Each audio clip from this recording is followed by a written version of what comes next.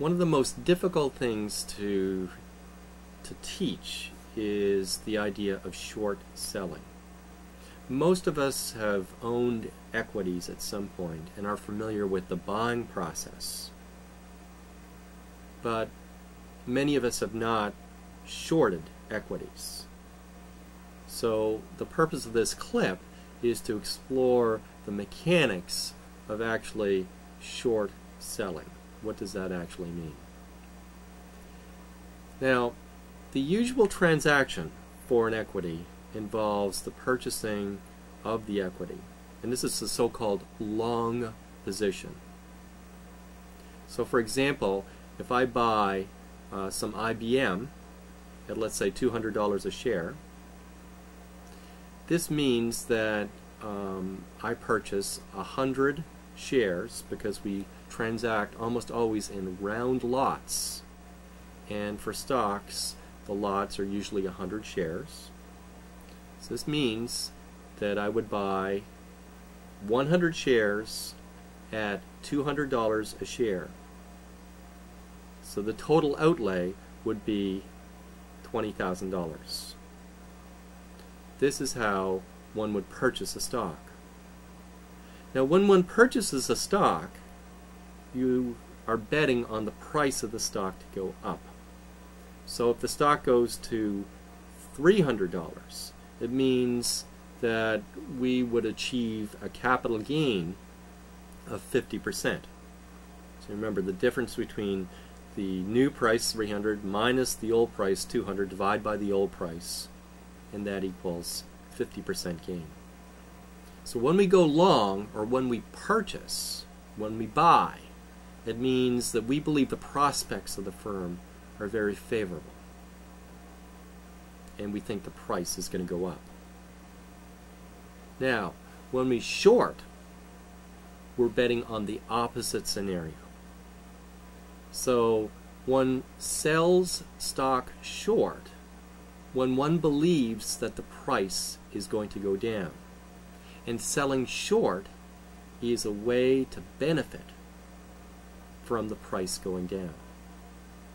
So let's go through an example. And let's continue with our example of IBM trading at $200 a share.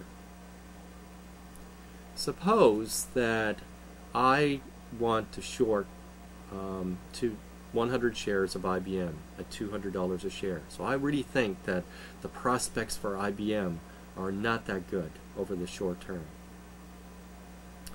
And there's always somebody out there that will want to buy shares of IBM. And suppose it's you.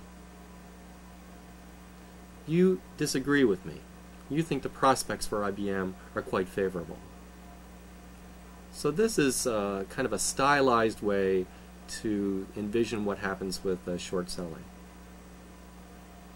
You could actually go to the market and buy 100 shares of IBM for $20,000.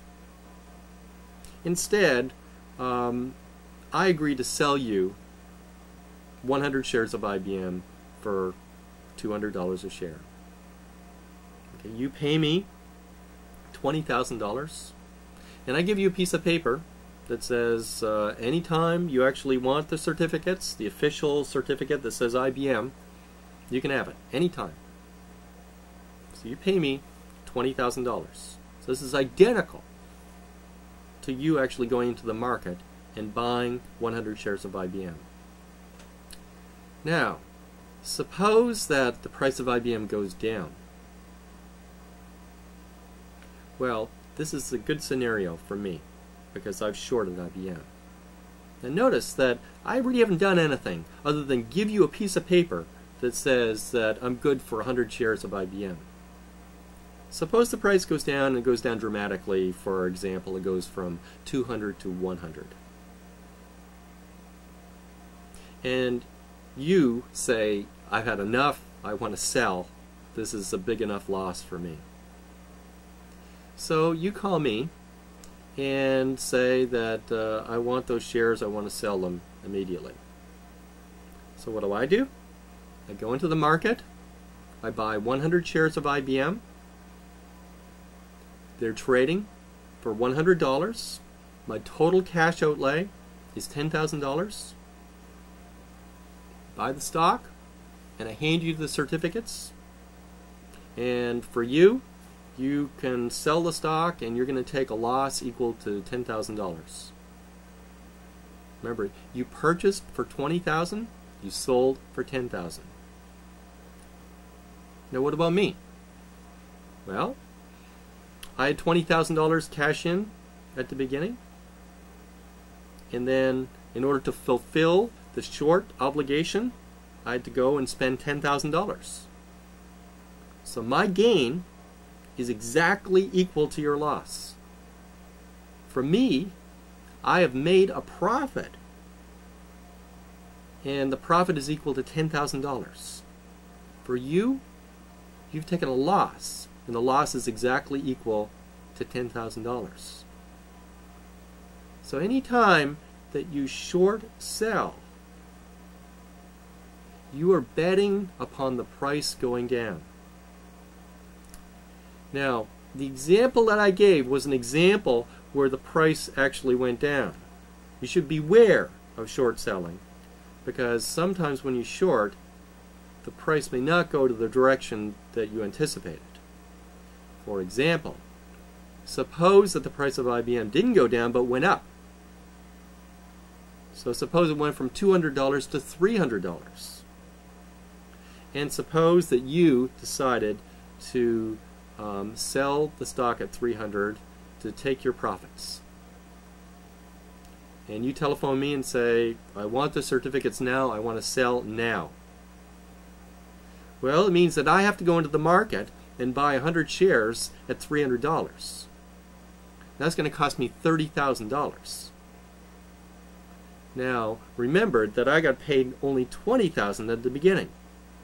So $20,000 in, $30,000 out means a loss of $10,000. But for you, you purchased at $200 and the price went to $300. So your profit is $10,000. Exactly the opposite of my loss. Now, you can probably see that short selling is different from long selling in the following respect. If I buy the stock, if I'm long in the stock at $200, the maximum loss that I can sustain is $200. The price could go to zero. That's possible. For each share, I could lose $200. So the maximum liability, if I purchased 100 shares, would be $20,000. And I've got all of the possible upside. Now, if you're short selling, your maximum loss is not $20,000. Actually, your maximum profit is $20,000. Your maximum loss could be unlimited. So if the price of the stock jumped from $200 to $1,000, then the loss that you're looking at is $80,000.